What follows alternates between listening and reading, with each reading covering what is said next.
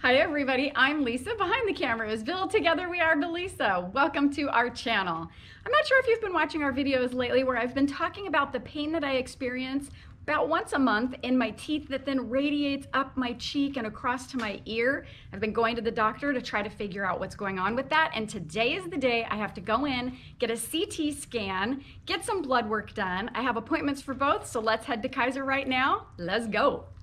We've arrived at Kaiser. I'm gonna head inside and get checked in.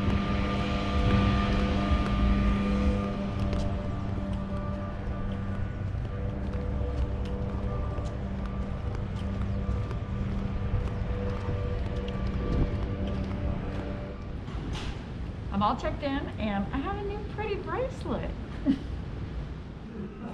First up, I had my CT scan. That is all finished. So what she did is she called me in, she invited me into the room, and she had me lay down on a long, it was almost like a skinny bed, kind of like a gurney.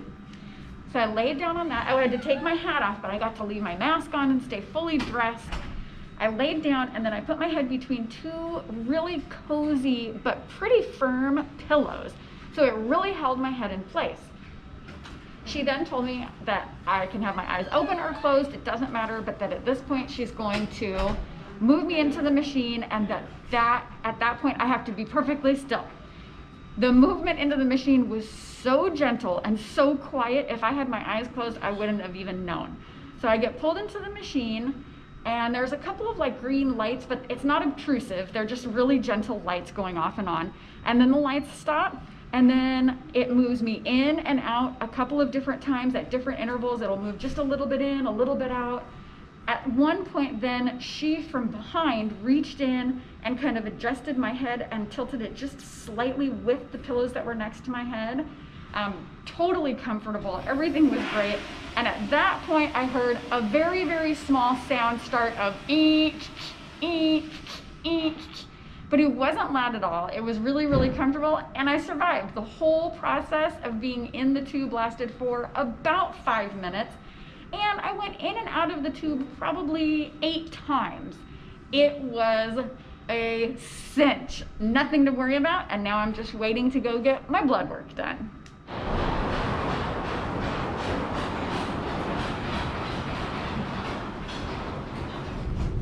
I survived. I got a bandage on my arm. They had to take 4 vials. 6. 6? Yeah. No wonder I was faint. 6 vials of blood. I did really good. I did get a little bit faint after it was totally done, but my girl Darlene did really good. She poked, barely felt anything. So now, we don't know what we're gonna do with the rest of the day, but let's continue on. The next stupid thing my husband made me do today, after already making me give blood, is hike on out here, go for a walk. I'm in your glasses. It is almost 10 a.m., 96 degrees, feels like 102. What are you trying to do? Kill me out here? But man, when he gets on a kick that he's gonna lose 20 to 30 pounds, it don't matter if it's rain or shine, we're walking. And I'm telling you right now, just so you know, it's not raining, you guys. It's freaking hot out here. I mean, he's gonna like bring me out here to the desert, hike me around. This could be the end of Billisa right here. He's just gonna leave my bones out here to be bleached by the sun. Hopefully at least he'll bring the camera back out and show you. But after my weekend state of giving blood, this is what I'm doing. Let's continue on. We're trying to figure out what this is. We see a ton of dog prints leading in. Do you think a dog did that and dug that hole down in there? It's so weird. I don't know. I'm gonna go trespassing. What? You loiter. You rebel. Okay, you loiter. Okay. All right. Ready? Okay, you loiter. Are you loitering? I'm loitering. Okay, I'm going to trespass. Okay. I'm the trespasser. I'm the loiterer. Such rebels we are. Are we in a no handshake zone? We really are troublemakers. Maybe. I don't know if I want to shake your hand though. I'm still mad at you. for this terrible day. Look at this giant wild sunflower bush. It is like the hugest one I have ever seen. It's amazing. Oh, finally. I've made it to civilization. Oh, maybe I'm not going to die out in the desert after all. But I'll tell you one thing. I'm not walking home, just so you know. I got another idea. I'm thumbing it the rest of the way. Hike my shorts up here, and maybe they'll feel bad for me even my bandage, and someone will stop and give me a ride. I can't walk any further. Get home. Oh man. Pretzel forward. Okay.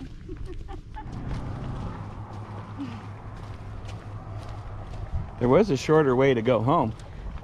Why do you go this long way then? I'm sweating. Suffer. I lost all this blood and now I'm losing all this sweat. I'm gonna be so dehydrated. Good thing I brought some juice.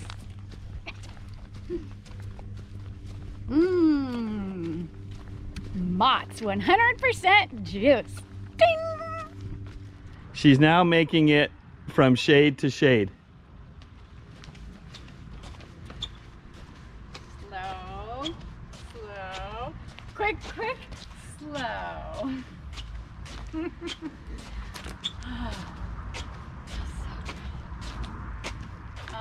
We now have a problem. Houston, we have a problem. There's no more shade. Gonna have to go get the car.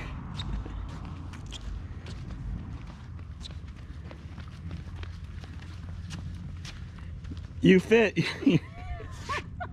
You almost fit, Wile E. Coyote, in the desert. Oh, God.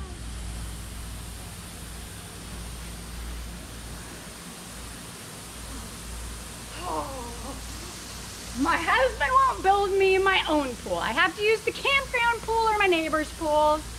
Today, though, I've resorted to the sprinklers. So refreshing. Just gonna take a little nap here. All right. And you do that too, Riley. It's wet out here. Oh, it feels so good. Well, Larry, come on. Come on, you can get out. Yay, safety. Feels so good, buddy.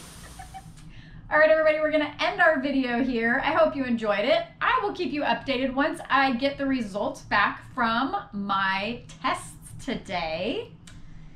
In the meantime, stay cool, don't take any wooden nickels, and stay in school. Oh, and don't forget to smash the thumbs up button, and don't forget to subscribe. Bye.